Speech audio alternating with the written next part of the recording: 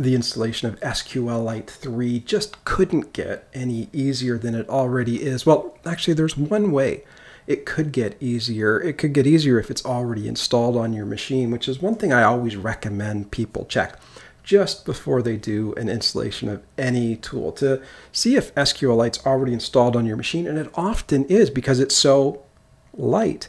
All you have to do is open up a terminal window and type in Sqlite3, click enter, and hopefully nothing comes up. There's a lot of red ink there. Reminds me of my grade 12 English paper. A couple of things to point out. One L, people are tempted to put two L's in there, and you got to have the number 3 at the end.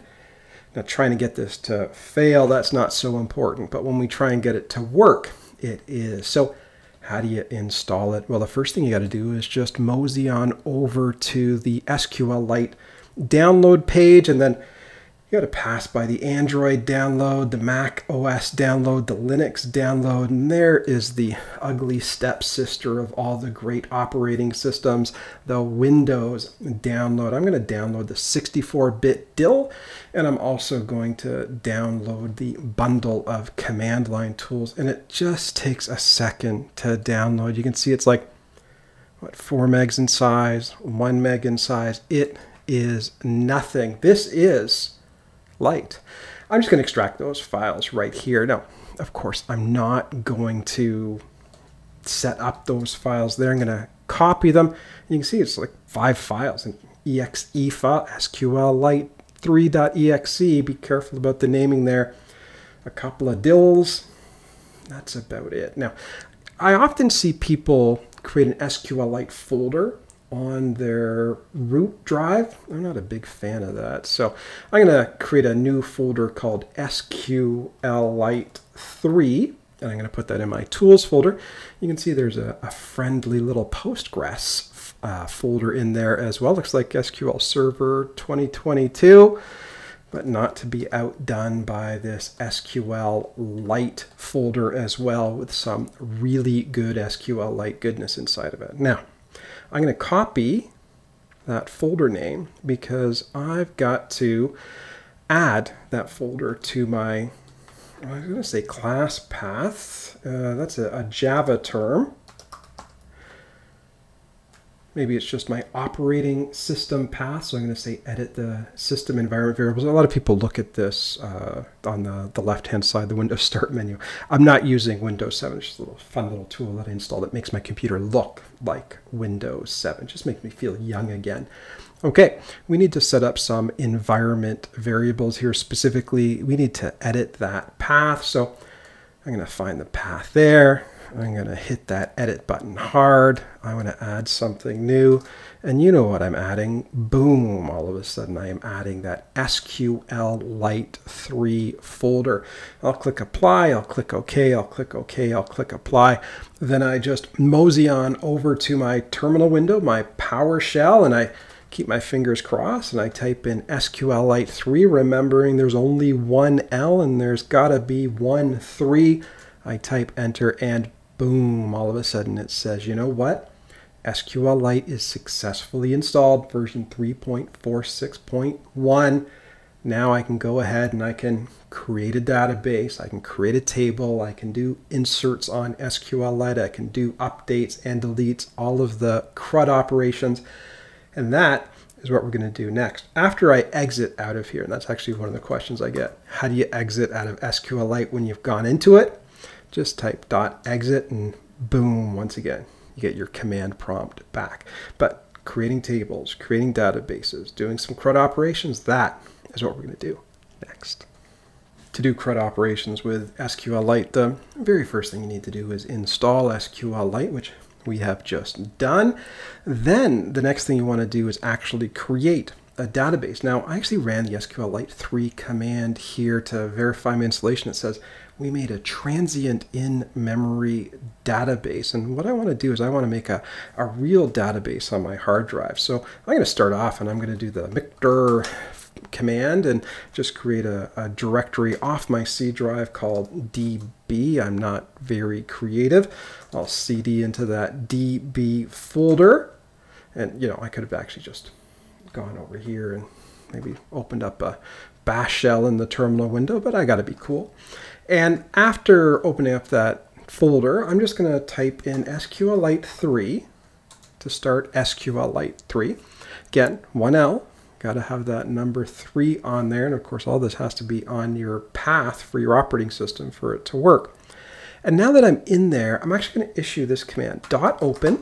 Got to have the dot in there. And let's open up a to-do database. I've got a number of tutorials in Python and JavaScript creating that traditional to-do application. So let's prototype that. We've just opened up the to-do database. Now, I don't know, did it really get created there?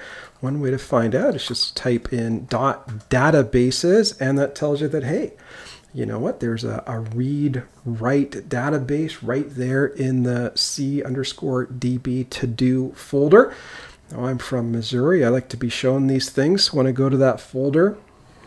Well, Sqlite is not a liar. That file is right there. There's the database right there. So all cool stuff. Now, what else can you do with this database? Well, maybe you want to create a table, right? Databases are a lot more fun if they got tables in them. So let's do a create statement. So let's create a table. I'm going to call it tasks. And I don't know, the ID field will be of type integer, which will be the primary key. And we'll also have a name field, like every item in the to-do list has a name. You know, we got to learn Spring, we got to learn Python, we got to learn Mojo. And that will be the varchar type. I'm not even going to specify the length of the varchar type. I'm just going to live dangerously here. I'll click enter. And apparently the table was created. Do you believe me? Tables, we'll see if we're liars or not.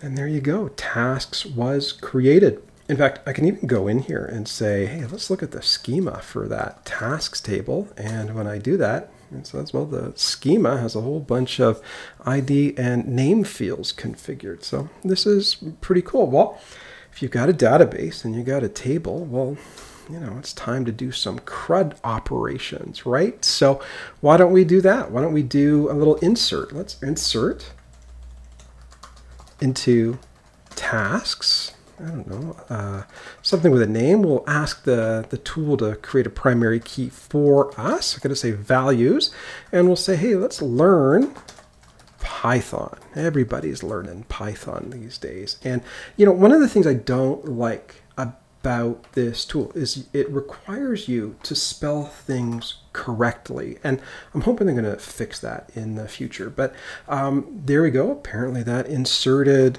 that information in. If I click the up button, that command will appear again, and let's say learn Java, and let's insert that again. Now again, I don't know, was that inserted? Do you think it was inserted? Well, you know, we can always do that good old select bug splat from tasks, and that bug splat there, the asterisk, will tell us, hey, something went wrong. What did you do? By the way, I do this all the time. You got to have a semicolon at the end of every line, and if you don't, you get those 3 dots and the arrow just there to punish you. I'll throw that semicolon in there, and it'll say, you know what? You spelled the name of your database wrong. And I'm like, yeah, I know. I was just testing to see if it was paying attention. So select star from tasks, put the semicolon in, and boom, we've got 2 records, which seem to match the 2 inserts that we did into Sqlite, learn Python and learn Java. Now, CRUD has 4 letters in it, right? Create, retrieve, read, result set. I don't know what it is, but I know that it's the letter R, and we've done 2 of them. So we've done the create, we've done the retrieve. Why don't we do an update? And you know, people shouldn't be learning Python. They should be learning Mojo, the language set to upset the whole Python landscape. So let's do an update here and tell people to be smart about their careers and stop learning Python and, you know, start learning Mojo. So let's do the update here where we said learn update task and set the name equal to learn Mojo, where the name field equals learn Python, exclamation mark, semicolon. Okay, now did that work? Well, select star from tasks can let us know. And there we go. It looks like we have updated that field. Now, let me see. CRUD, C-R-U-D. There's always the delete. Should we delete everything? Well, we can just say delete from tasks. Put that semicolon in. Click enter. And again, I'm from Missouri. I like to be shown these things. And select star from tasks shows me that there's nothing there. So there you go. That's how easy it is to do CRUD operations with SQLite. Now, there is actually a GUI tool that you can use for this. There's a few. There's the SQLite viewer. There's the browser. Downloading the browser, showing you how to use that to issue SQL statements and take a look at your database. That is what we're going to do next. If you don't have a neckbeard, you probably don't enjoy doing SQL at the command line, which is why I always download the DB browser for SQLite. It's a real simple download. Just head over to their site. There's a few options. I just download the zip file. There's an installer, but I mean, let's face it, installers are for losers, and the zip file just downloads in a matter of seconds. I'm just going to extract it to my local file system, open it up, and then you'll see there's the executable file right there that you can open up and play around with your Sqlite3 databases. Now, one thing I will mention, obviously, you want to put this in a more respectable spot on your file system. You don't want to leave it in downloads here, but I'll let you figure out the right location for it on your own. You notice I can just double click and the tool's going to start right up. It's lightweight, it's easy to use. You do need to feed it a database though. In a previous tutorial, when I installed SQLite, I also created a database in a folder unremarkably named _db, and there it is right there. It's a little to-do database to help me create that Python or JavaScript or Java to-do application. As you can see, the database has been opened up. I just have to point to the file on the file system that represented the database, and it says, hey, there's a bunch of tasks in this database. And I'll be like, really? Well, maybe I'll browse all of those files, and it's going to say, well, there's actually nothing in there. I'm going to be like, well, that's actually no good to me. So the next thing I could do is maybe run a little bit of SQL and see if I can insert something into this database. And I don't know, why don't we tell everybody to learn a little bit of Python? I'm going to click play there. It's going to say that, oh, apparently it got inserted. Maybe I'll tell everybody to learn some Spring as well. So I can make a little change, click play, and I don't know, maybe everybody should be learning Mojo as well. So I'll throw that in there for a third insert. Now, did all of this work? I don't know. I'm from Missouri. I want to find out. So I'll throw in a little select star from tasks, click the play button, and boom, there we go. All of a sudden, learn Python, learn Spring, learn Mojo. And I don't know, maybe we could even update this. We shouldn't be learning Python anymore. Python's days are numbered. We should only be learning Mojo. So why don't we tell people to get straight and learn Mojo? So we should do a little update there. This is the update statement. Now, did that actually work? I don't know. Let's see what happens when we do a select. Boom, that learn Python is changed into learn Mojo. Now, I guess the last thing we can do here, if we want to complete the set of CRUD operations, is just do that delete. I click delete. That should delete everything from the database, but I'm from Missouri. I need to be shown. If I click play here, I see there's nothing in there. So there you go. That is how easy it is to get a visual tool for SQLite. Now, that is a quick overview of SQLite, a quick SQLite tutorial. If you're doing Python development, JavaScript development, or Java development, I've got a number of tutorials on how to programmatically connect to SQLite. So if you want to dig deeper, check those out next.